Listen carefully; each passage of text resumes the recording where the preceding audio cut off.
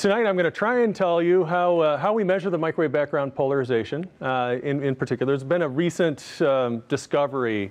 March 17th, actually, the BICEP2 experiment discovered something having to do with the microwave background polarization. And I hope by the time you leave here, you'll understand that and appreciate the excitement of that. I'm going to talk about, while doing this, I'm going to hit on two experiments that I'm involved in. One is called the South Pole Telescope. This is a very large 10-meter diameter telescope that's actually at the South Pole and has been there for a while. We've been using it to study the microwave background. And another is a balloon-borne instrument, which we call SPIDER. And that's another one that we're using to measure the microwave background. And so I'll be talking generally about how we do these measurements, but then specifically hitting some things having to do with those two instruments. Now, as Glenn talked about last week, the cosmic microwave background is this leftover radiation or light from the Big Bang. And today we can measure its spectrum. The intensity is a function of wavelength, if you look up here at this scale.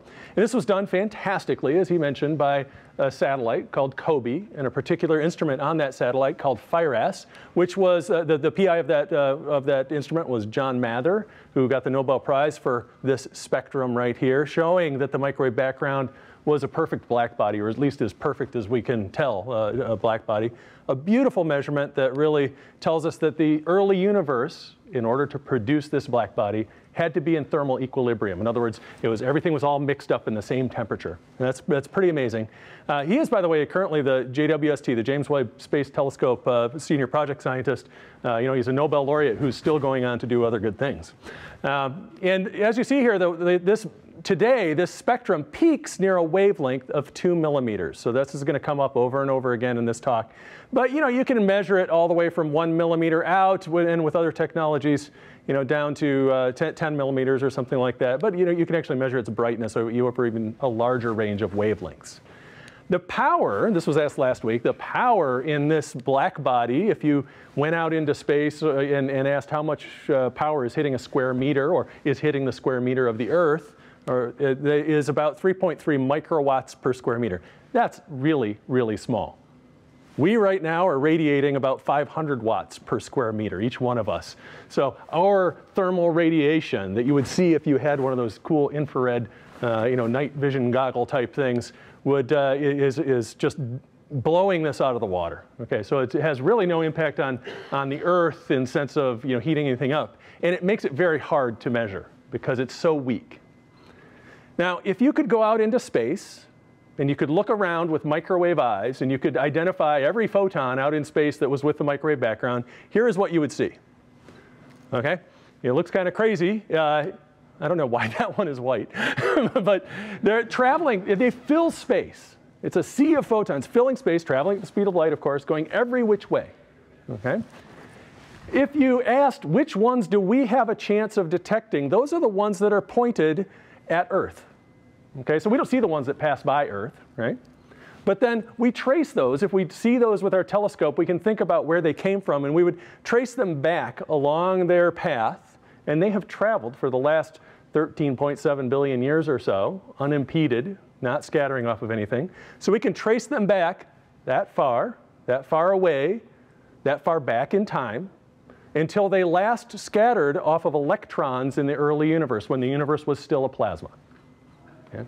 So Glenn talked about this last week, but what we're going to talk about this week is an interesting thing that now we believe actually really happened. We've been wondering for a decade whether we could see this or not, but with the BICEP result, we think it really happened, that there may be gravity waves left over from inflation, that crazy epoch in the early universe when the expansion went exponential, really hyper fast expansion. And if that's right and there are gravity waves left over, maybe they have some impact on this plasma that we could see, that we could figure out what that is. And in fact, we believe that there is a way that we can use the plasma back there, when the universe was a few 100,000 years old, as a gravity wave detector. So let's talk about that a little bit. If we go back and we look at the electrons in that plasma, okay? If you have an electron in the plasma, or a cloud of electrons, and there's a bunch of other plasma around it, but it's all the same temperature, what happens is that this hot part of the plasma around this thing is sending photons down towards this electron, and that electron will scatter it, those photons, some of them into our line of sight, so out of the page here towards you guys. And if there's a uniform glow around this set of electrons here, though, the light that gets scattered towards you is unpolarized. Okay? But if it's not uniform, if you have hot spots, say, on the top and bottom and cold spots on the left and right, then the photons, there's more photons coming from the top and bottom here trying to shake this electron than there are from the sides. And in that case, the light scattered outwards towards us can be polarized, or is polarized. So we can use the light coming out, its polarization, the stuff that's coming from those electrons to our telescopes. We can ask, is there polarization there? And if there is, that tells us something about the environment around that little cloud of electrons. Okay? And I'm going to really go through this a little bit quickly, but basically there's light coming from the cold spots. They shake the electron up and down. There's light coming from the hot spots. They shake it side to side. The ones coming from the top and bottom are stronger, so there's more side to side shaking. That makes a horizontal polarization coming towards us. So gravity waves can actually make that kind of environment for us. So if you start out with a space that is not being stretched at all by a gravity wave, and you have uniform temperatures all around this cloud of electrons, but then you have a gravity wave go through space right where that the cloud of electrons is, it will stretch space so that this happens. Okay, and you recognize the pattern. Gravity wave leads to this variation of temperatures around that set of electrons, leads to polarization. So we have known now for 20 years or something like that, that if we were really good at measuring polarization in the microwave background, then we could try and see a signal that's due to gravity waves passing through that plasma. When I first heard of this 20 years ago or whenever it was, I kind of laughed. It was like, yeah, right, we weren't measuring polarization at all. We were just trying to measure the intensity variations of the microwave background. The sensitivity you need to do this sounded crazy at that time. Okay? But nonetheless, the idea now is that you have us on the little blue dot right in the center. This is the surface that we're probing around us, the sphere around us that we're probing when we look at the microwave background. Here's a cloud of electrons there. There's a gravity wave generated at the first instance of the universe, at that epoch of inflation when the universe was very, very young, near t equals 0. And that gravity wave creates the variations in brightness or in temperature around that cloud of electrons, and it sends a polarized light signal to us. That's what we want to do. Now there's a problem. The problem is that this is not the only way. Gravity waves are not the only way to generate such a pattern around those electrons. There is a unfortunate fact that the regular density perturbations that Glenn talked about last week that create the maps that he showed with that the Planck satellite and WMAP and many of us have measured nowadays in intensity variations of the microwave background. Those density perturbations, which later grew to be clusters of galaxies and everything, they also create these patterns around electrons, and that's annoying, right? They're hiding our gravity waves. How dare they? But fortunately, there's a neat mathematical property of the patterns that are produced by those density perturbations compared to the ones that are produced by the gravity waves. So here are two patterns of polarization that you can look at. And what's neat is that this one on the left we call E mode, and it looks the same in a mirror, right? It would look, you wouldn't be able to tell if you were looking in the mirror or not. This one, if you put a mirror to the side and looked at it, you would see that the handedness of the spiral would flip sign. It would flip sense, right? So this one looks different in a mirror, and it turns out that density perturbations can only produce patterns like this that look the same in a mirror. Gravity waves can produce both kinds. So if I go out and I map the microwave background polarization and I see this kind of pattern, I've seen an evidence of gravity waves traveling through that plasma. Now that's pretty cool. So all I have to do is go out and measure this, right? And I'll be using the plasma as a gravity wave detector. Now, another way, this is one way of looking at this, but I want to introduce a different way of looking at those patterns, okay? So first, let's look at a pattern of a simulation of what microwave background polarization might look like on the sky. And it turns out that if you predict what's out there based on standard cosmology, that E-mode pattern, the one that's made by density perturbations, really dominates the sky. You can't tell it here without doing a bunch of math. But you can see just a bunch of polarization bars here showing that the light is polarized this direction with some strength right in that spot, et cetera. And we can take a map like this, and we can break down how to make up this map out of E-mode patterns and B-mode patterns, okay? So let's think about polarization waves of different types in that map. And then what we're going to do is make up the map out of a sum of all sorts of different waves like this. So here's what's called an E-mode wave. It looks the same in a mirror, okay? So it's oriented like this. This distance from peak polarization in one direction to the same thing over here, that's the wavelength of this thing in my map, or the angular scale of that variation in the map, okay? And here's a B-mode one. If I put that one in a mirror, all the little regions are going to flip their sense, and so it looks different in a mirror, okay? So here it is, and then it still has the same wavelength, but this is an E-mode pattern, that's a B-mode pattern. I can make up a map of all sorts of combinations of these, but I have to include waves that are of different wavelengths, okay? Are there big variations, big long waves in my map, or short waves in my map? So this is just a scaled by PowerPoint version of the same thing, where the only thing that's really changed here is the wavelength is shorter in this image. And it turns out I can make up that previous map out of just combinations of different wavelengths of things. And what I can ask is, in that map, when I make it up, how important or how strong or how big an amplitude are the waves of different wavelengths? So for wavelength here, I'm going to call that in this next plot angular scale. And I'm going to plot something on angular scale on the x-axis versus how strong or big an amplitude or how powerful is it on the y-axis. And this is a little bit of a complicated plot, so I want to go slowly through this. But standard cosmology predicts these strengths of those waves for the E-modes. Okay, that's that red line. And you can see that those have a lot more strength than what I expect to see for the B-modes.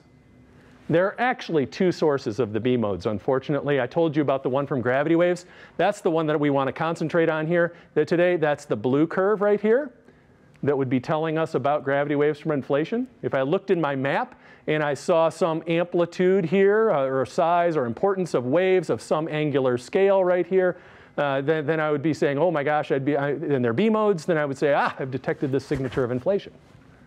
But there's a confusing thing right here. It turns out that these E-modes, the ones caused by density perturbations that exist in the, due to just normal stuff, not gravity waves in the early universe, they get morphed a little bit by the structure along the line of sight. So photons traveling to us from the early universe, they know that they just passed by a cluster of galaxies, say, and they bend a little bit. So I take a pattern that had, if I had a pattern that had no B-modes in it, okay, no B-modes in it at all, say, and then I lensed it, I made a distorted image of it from all the gravity potentials along the line of sight from large-scale structure, then I would still get a little bit of B-modes just because I moved where all the photons are. And this is what I would get from that action, okay? But there's this place in here where the blue curves have a chance to stand out above this foreground right here. And so this is where we've been searching for a long time in this region. And this is hard to do except for from a satellite, but from the ground, we've been searching in this region to see if we can detect that signal. So the rest of the talk is going to be about how do we go after, how have we been going after this signal and what can we get from it? What is polarization? You can get polarized sunglasses. So for optical light, polarization is a preferred direction of the electric field that's associated with the electromagnetic wave, which is light. So all light has electric fields associated with it that are oscillating, going up and down in size. Okay? If you look at water with the sunlight glinting off the water, The electric field that is one of those orientations, and I always forget which, is more preferentially reflected. The other one tends to go into the water rather than reflect off it. And so that's why you could, fishermen get polarized sunglasses so that they get less of a glare off of the light, or off of the water, so they can see into the water and see the fish. So polarization is just a particular orientation of the electric field. You can break it down light into whether it's vertically polarized or horizontally polarized, for example. How much of it is vertical, how much of it is horizontal, and then and you'll understand then what exact form of light you have. Does that help at all? A little? Got to get some polarized sunglasses and actually see how they work, and you'll start feeling good about it. Hello. Last week we were told about sound waves in the early universe. Is it at all possible sound waves could be taken for the B waves? These are different in that it is the variations in density and temperature that Glenn was talking about last week can be thought of as sound waves, and they propagate through the universe, and those cause those temperature anisotropies, right? Here we've got a different thing. That's traveling through the universe that's causing the deformations of space that lead to those variations, right? And I am not sure whether they actually then ring like sound waves after that. Are you sure? It's a little bit ambiguous. It's a good question, so I'll not answer it.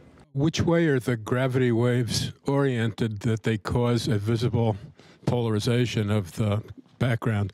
Is it the gravity waves that are coming toward us or the ones that are going transverse through our line of sight? It's the ones coming towards us or away from us, actually. That's a good question, or have some component of their direction in that way. If they're going around on the line of sight, then they can only squeeze things or stretch them along our line of sight or perpendicular to it, and we can't see that action effectively from the plasma. That's right. So we sample some section of the gravity waves. Let's proceed. Now we're going to talk about, now that we know that this signal may be there in the microwave background polarization, let's talk about how you actually measure it. Okay? So if you're going to measure CMB polarization, you need three things. You need a super sensitive camera for light that is roughly 2 millimeters in wavelength. But of course, you could look anywhere near that the microwave background is bright. You need a telescope, of course, that works for that kind of light. And then you need to take it somewhere other than Cleveland. Okay, now, Cleveland is basically at sea level, and there's a lot of atmosphere, and there's a lot of humidity. And it turns out that that's very bad for our measurements. So first, let's talk about how do you get a super sensitive camera for 2 millimeter wavelength light. So you need something that detects that light, a very sensitive detector of that light. And how do you do that? Well, the most sensitive way nowadays to do that is something very ancient, which is to have a block of stuff that absorbs the light, and you put a thermometer on it.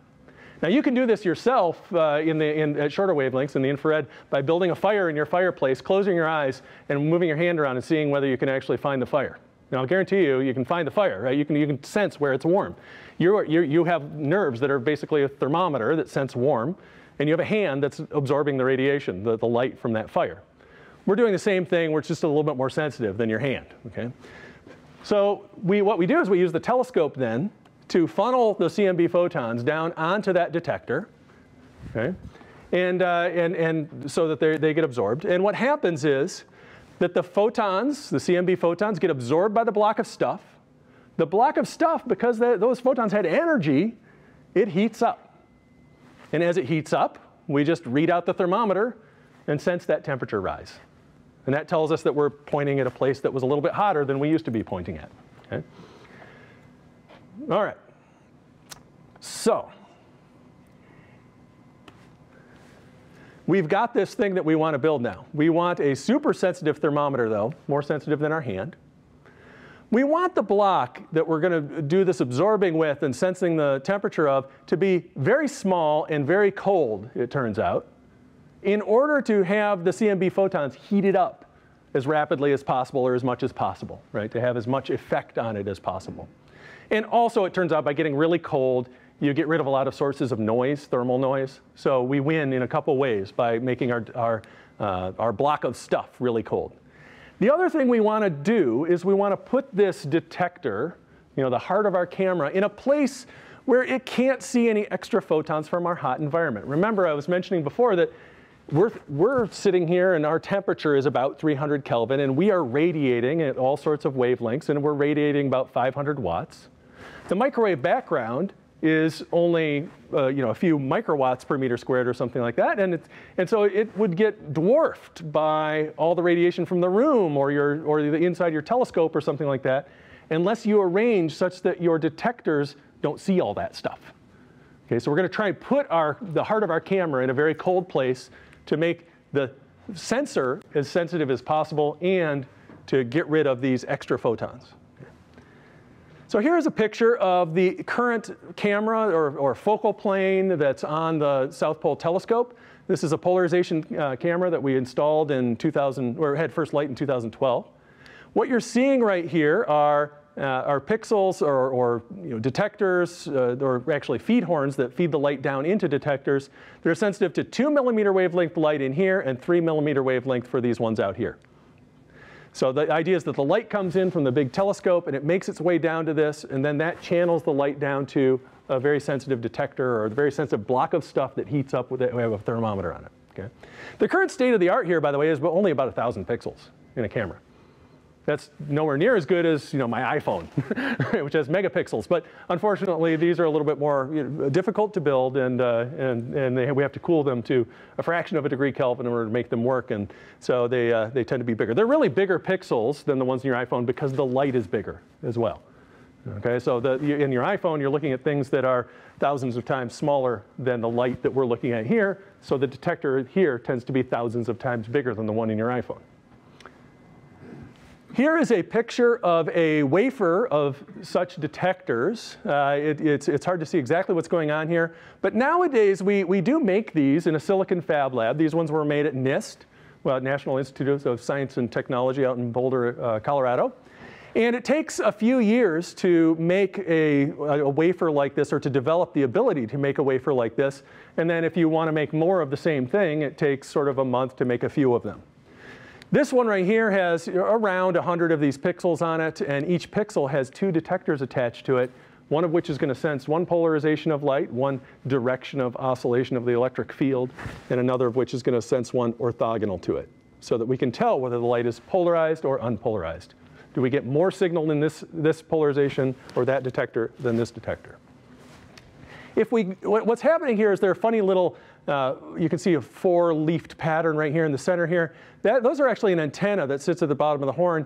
And then the light actually couples into the antenna and goes through some little wires that are evaporated on there and gets deposited in these little structures out here. I'm going to show you a zoomed up version of one of those structures. This is what it looks like. It's a small thing. Remember, small is good, because that means the microwave background power can warm it up fast. Okay? So only 300 microns across or something like that. The light actually comes on little wires that's coupled on traveling as electric fields and electromagnetic fields on these wires, and then gets absorbed in these little meandering lines right here. And there's a super sensitive thermometer on board this little silicon island right here. This is what we call a superconducting transition edge thermometer. Superconductors change their resistance really fast with temperature when you get right near the transition temperature. So it's a way of having some physical phenomena that's very sensitive to temperature, makes it a very good thermometer. Okay? So that's our thermometer. This is where all the light gets absorbed. This thing heats up a little bit. It's allowed to heat up because this blue thing out here is a silicon wafer, that thing that we were looking at before, that's actually cooled to about 1/4 degree Kelvin or so using fancy refrigeration. And then there are these very thin legs that is suspended over, and this is actually empty space around the rest of the structure, the black stuff. And so this thing can heat up and above this temperature right here. Okay. Now, you want to put this thing, you have to cool it first of all to 0.28 Kelvin or so, and you want to put it, couple it to some cold optics in your telescope. So here's a picture of the Spider optics, or one of the Spider telescopes. And this is a graduate student from Princeton, one of our collaborators that's working on this. There's a refrigerator down here that does the cooling to 0.228 Kelvin. This is the spider detectors are a little bit different, but the same idea. They're made on silicon, and they're sitting here in these 4 black squares. So this entire block of copper right here is cooled to 0.28 Kelvin. And the telescope is up here. The telescope in Spider is actually the whole thing. The lenses and everything is cooled to 4 degrees Kelvin. So very cool. And how do we cool it to 4 degrees Kelvin? We stick it inside a big thermos bottle, and we fill it with liquid helium. This is a big liquid helium dewar that holds 1,200 liters or so of liquid helium to get everything down, the cameras and their optics and everything down to 4 degrees, so that those really cold, really super sensitive detectors don't see all that warm light from the room. That's why we do that. Okay. All right, so we've been through how to make a very sensitive focal plane, or the guts of the camera. Okay, you need that super sensitive thermometer, small block of stuff. And now we need to couple the light to that camera. So you need a telescope. This is a picture of the South Pole telescope. It's 10 meters across. It needs to be a good telescope for light that's 2 millimeters in wavelength. Okay? Not the light that you see with your eyes. So therefore, it does not need to be shiny or nearly aligned, or nearly as smooth as an optical telescope mirror. This is made up of all sorts of little panels. They're about 3/4 of a meter or so in size, something like that. And they were machined on a numerical mill. So just rough. I mean, it was fancy German machining, but nonetheless, just made on a cutting with a cutting tool like that. And then they were all put together in 2007, all in one summer season. And that's me standing there just for scale. The light comes from the sky. This is actually showing the telescope pointing at the horizon, but the light comes from the sky, bounces off of this reflector, and comes down into a cabin that's right down here, the receiver cabin we call it. And here's a sideways view so you can actually see what's going on there. Light is coming from the sky, bouncing off it into this area right here. And because this operates at the South Pole, where it gets down to around -100 Fahrenheit in the winter, we want to make sure that all the moving components and all the sensitive electronics and everything is not hanging out in the breeze. So we make sure that everything that's like that is inside a warm room. So the camera lives inside a warm room right here that travels with the telescope. Incidentally, this structure here weighs about 700,000 pounds. So the only way at that time to get stuff to the South Pole was to fly it there in C-130s. These are ski-equipped planes right here, the biggest ski-equipped plane that you can find on the planet. They carry about 25,000 pounds each, so that whole telescope had to be constructed out of parts that were less than 25,000 pounds, and then put together at the pole using cranes and that kind of stuff, all in one summer season. We go down there in November or so, and we can work through the austral summer when it's daylight there and warm there. And then we have to leave by mid-February. So that's the amount of time we had to get this whole thing working the first time. Spider, on the other hand, is an entirely different beast. Spider flies on a balloon. So Spider uses little tiny telescopes, it turns out. They're only about 1 foot in diameter. Okay? But all the telescopes are cooled to 4 Kelvin. So here's Spider with that liquid helium cryostat that I showed the back end of before, mounted on a gondola, we call it, that flies underneath a balloon. And each of these 6 independent telescopes, imagine one more right here, takes light from the microwave background, funnels it down through a refractor telescope to that sensitive array of detectors. Okay? The weight of Spider can be no more than about 5,000 pounds, otherwise the balloon won't get off the ground.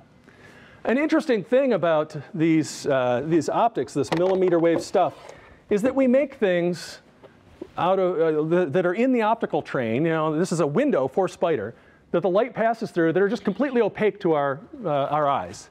But 2 millimeter wavelength light doesn't see this. It just passes through fine. So a lot of our optical components, you'd be surprised. You say to yourself, what are you doing, building a telescope out of that thing? But it doesn't matter that optical light that we see with our eyes doesn't go through this. The millimeter wave stuff goes through fine. And I have a couple other things up here that afterwards, if people want to look at, you can come up and we'll do some show and tell.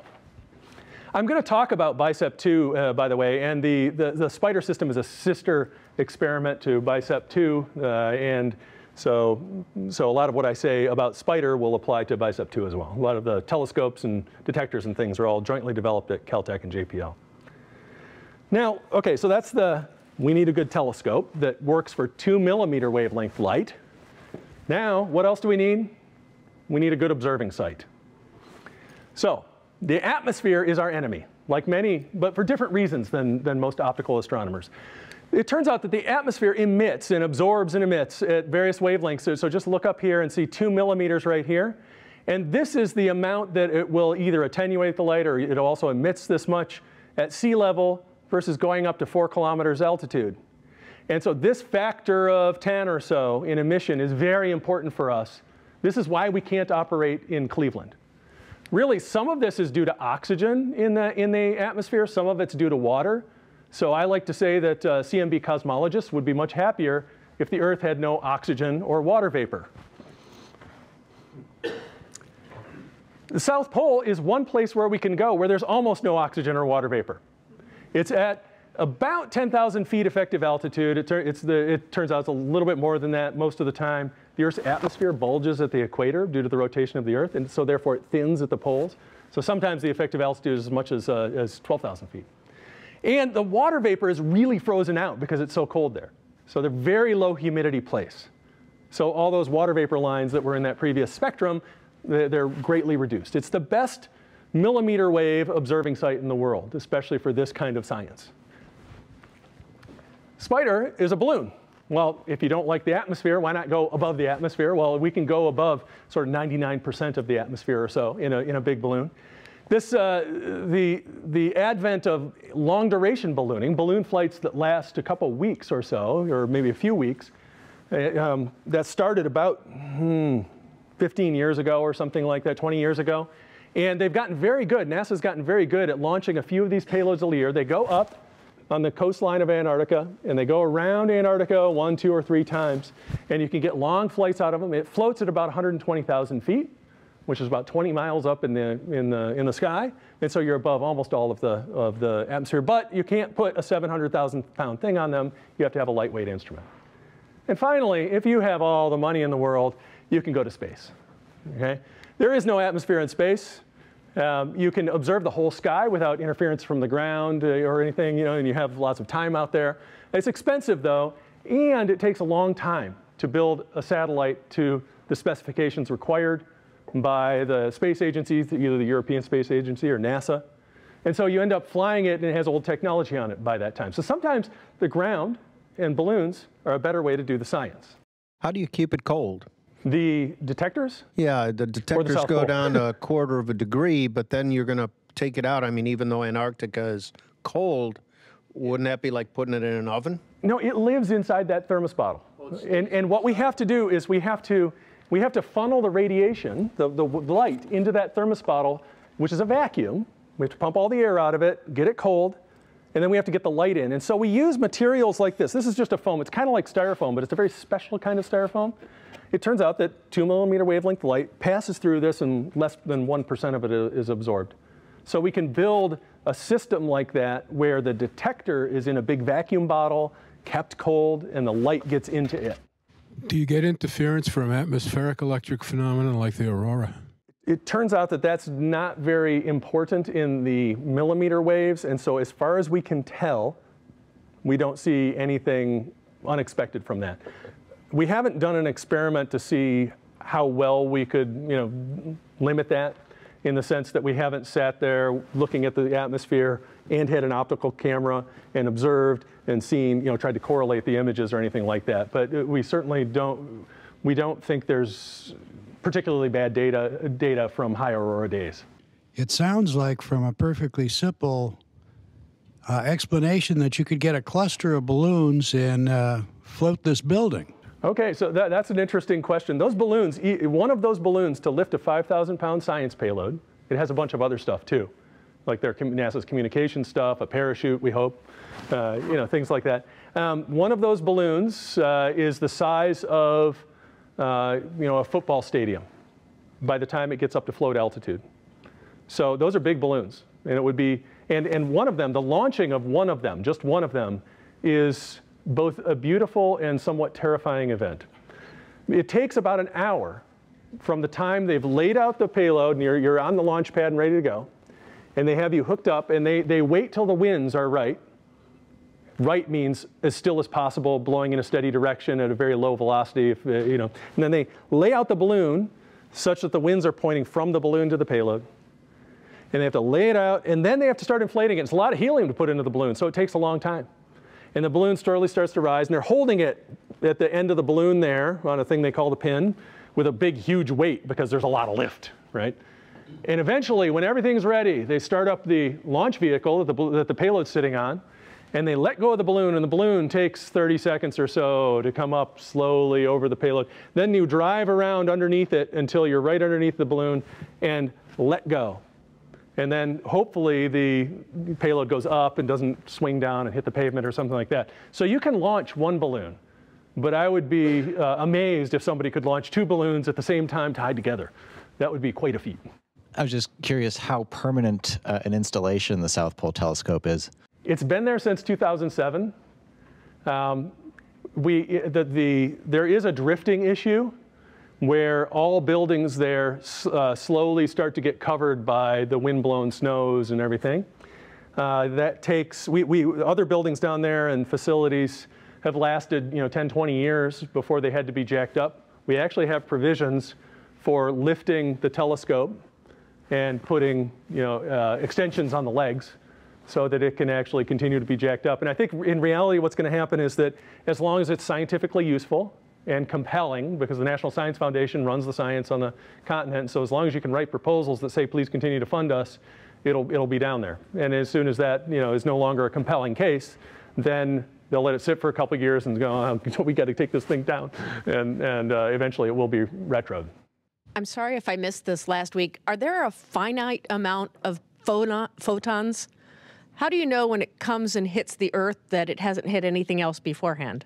Okay, yeah, if we work out the math having to do with those photons, like when they were generated in the early universe, and we know the density of stuff in the universe, and we know how fast the universe is expanding, then we can calculate what the probability is that some photon will hit anything between us and then. And it turns out that because these are very low energy photons and because the universe for a long time was just neutral hydrogen gas and hadn't formed stars or planets, and because stars and planets and everything are so far apart now, the universe is such an empty place, that only a very small number of them, way less than 1%, I don't know what the number is, 10 to the minus something big number, actually will, in that journey, interact with anything. Most of them just freely travel. So it's our calculations of that, and then also measuring that spectrum shows us if they interacted with stuff, they would get energy from the stuff along the line of sight. So that pure black body spectrum tells us that we are really looking at the original photons without much interaction at all with anything along the line of sight. Let's move on then, and we will talk about what we've learned, especially recently, from studying CMB polarization.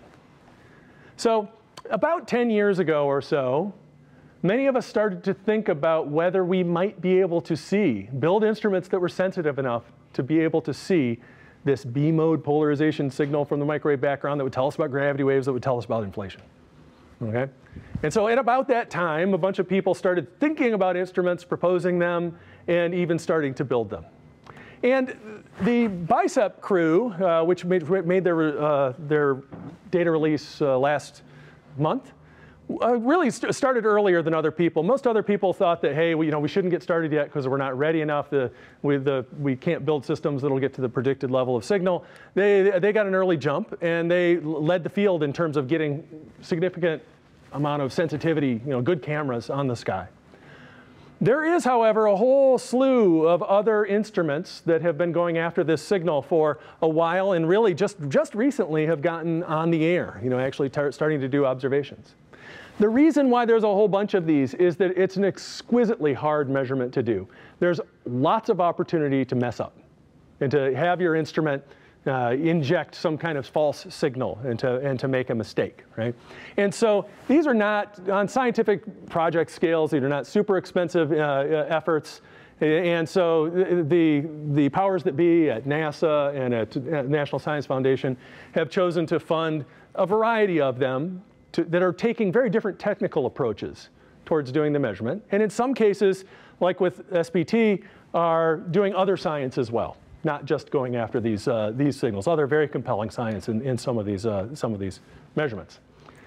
But nonetheless, there are a bunch of us that are going after this. Well, on March 17th, 2014, the BICEP crew announced their discovery of this signature of inflation, okay, of a B-mode polarization signal that looks like that one, at least in their data, looks like the one that was predicted by these ideas of inflation. This is, as I just said, a very, very difficult measurement.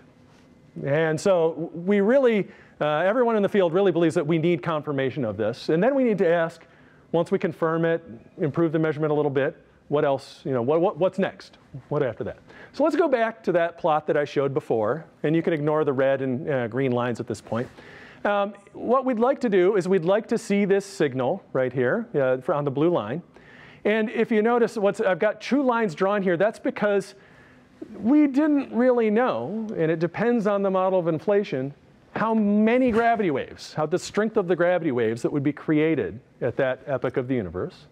And if you make different amounts of gravity waves, then you can make this signal stronger or weaker. More gravity waves stronger, less gravity waves weaker. And so here's a range of things. And we parameterize this by a number called R. Don't worry about why it's called R. But here's a curve drawn for R, taking a value of 0.01. So that's a certain amount of gravity waves. And here's a curve drawn for R equals 0.2. That's another set of gravity waves. Okay? More R, more gravity waves, bigger signal, easier for us to see. So we would like to measure this, how many gravity waves were produced. That's one thing that we would really like to figure out. Now, the BICEP crew, and most of us, in fact, everybody doing this measurement that's really on the sky yet, or observing yet, is going after a particular region of this curve. And it's going after, I want to point this out now, there's this multipole number L. I'm going to have to do this because of the next plot, where this peak right here, this bump, is near, a little bit shy of L of 100. And I want you to remember that because of the next plot. And there are particular reasons why lots of us were going after that signature rather than this one. This one's hard to measure because you need to measure the whole sky or some huge fraction of the sky. It's very hard to do from the ground or from balloons. That's a satellite type thing, and there are no satellites that were really built to do this science. So you see here that what you expect if you are measuring B modes, you expect a peak over here in the green. Okay, those are the ones that are not due to inflation, and then a dip, and then another peak if you have this value of R. Okay, and the BICEP data, I'll show you the BICEP data now. See, this is the multipole L right here, and there's a peak in this dashed red curve, and in their solid black point data, right near the right angular scale predicted by the inflationary signal. Okay, this piece out here, the solid red line, is the other version, the non-inflation piece of it. But what you can see is that their data points, the black data points, ignore the rest of them, the black data points are way above this line. It looks like there's some extra signal on these angular scales, few degrees angular scales on the sky, that's there in this funny flavor of polarization that looks different when you put it in a mirror. Okay?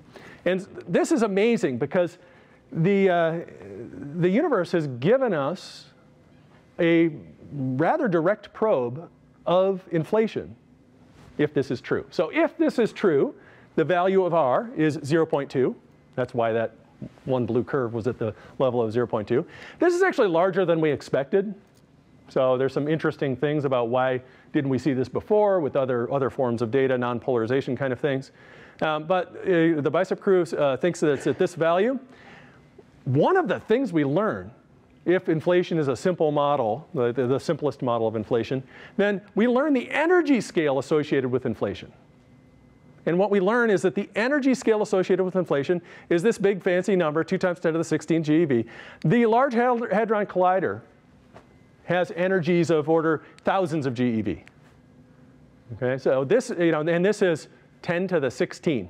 So that is a ridiculous amount of energy density.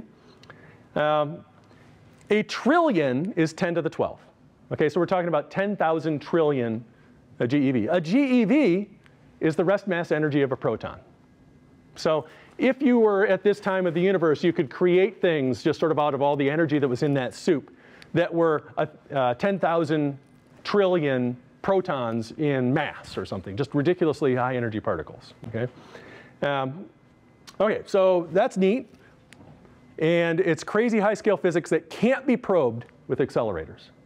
But nonetheless, people have thought about it and realized there might be this signature of something interesting happening there that was motivated by other observations.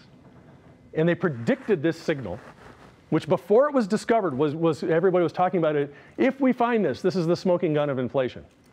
And then it was discovered. An amazing feat of science, right? Now, we need to find out, is it really right? Did they make a mistake? It's a really hard measurement to do. So confirmation by their experiments is going to be important. And if it is right, can we learn anything more about inflation? So let's talk about what we're going to do first with our other experiments to figure out whether they were correct.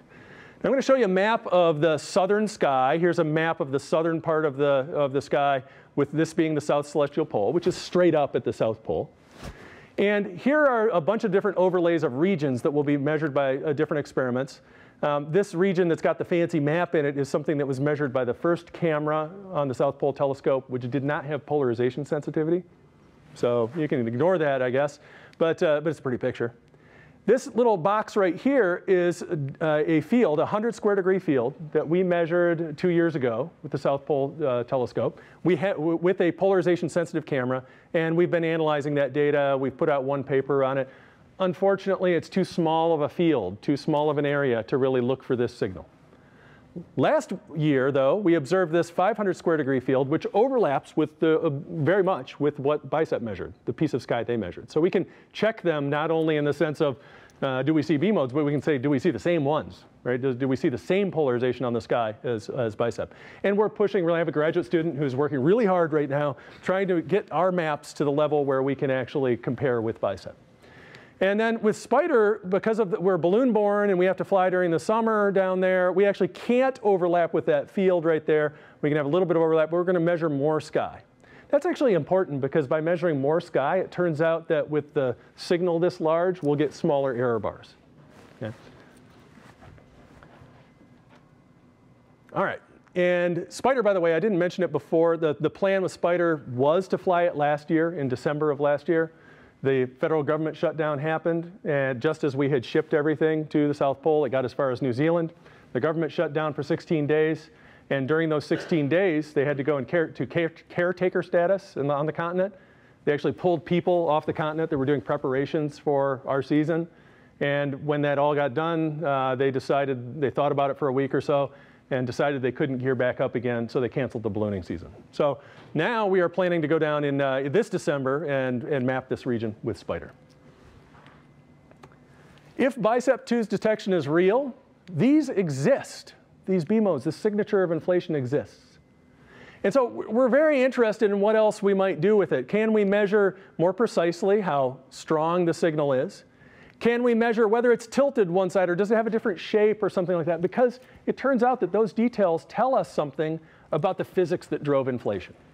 So we've got this new handle now on what drove inflation to happen at that very early time in the very early universe. So now there are many of us who our excitement is renewed over this field and over the prospects for learning more about the early universe. And we're thinking about what can we do to even do better on this front, to measure this more precisely. And to give you a little history of progress in technology in this field, in the way of building sensitive millimeter wave cameras. Here is a millimeter wave camera that I built with one other guy back in 2000 or so. It had 16 detectors on it. We were massive. We were the best in the world at that point with 16 detectors on our telescope. And then in 2007, we built a camera, our collaboration built a camera that had almost 1,000 detectors in it, but they didn't have polarization sensitivity. The camera that we put on in 2012 had nearly double that number, but the really cool thing was that it had polarization sensitivity. We have just been funded a little while ago and have started working on building a next generation camera that will have about 10 times the number of detectors here. The more detectors we get on the sky, the more sensitive we get, the better we can do these measurements. And the technology ability here, the sensitivity, has really followed a Moore's Law kind of path over the past few decades. Here's the last decade and a half and projecting into the future, but this kind of plot keeps on going backwards all the way back to 1960 or so. The idea is that on the y-axis here on a log scale is the raw sensitivity of a given experiment that we're able to field. And on the x-axis is the year. And what you see is that this is going, you're improving by a decade every 5 years, or by a factor of 10 in your sensitivity or so, every 5 years or a little bit more than that or something like that. We have gotten down from, this was a satellite experiment, and we are down here in this region right here, right now. Okay? The camera that we're funded to build already is this region down here, and then people are starting to dream about what's the next generation thing. So we think that there's great prospects for continuing to bring more and more sensitive instruments to this problem of exploiting or of looking at this wonderful signal that the universe has left us that tells us about this very earliest time that we can probe. And that's going to be an amazing future. So I'll stop there, and I want to stop and take questions, but I also want to note that these are projects that are done with a fair number of people. Lots of young people love to go into this field. Here's some graduate students of mine working on the Spider instrument. Some various people, including graduate students of mine down at the South Pole, and their winter overs. And the people doing this are toiling away very hard, doing things ranging from building fancy detector arrays to, like I am here, greasing telescopes. But hopefully we'll be able to continue to improve the measurements to the point where we can tell more about the early universe from this amazing signal it has left us. Thank you.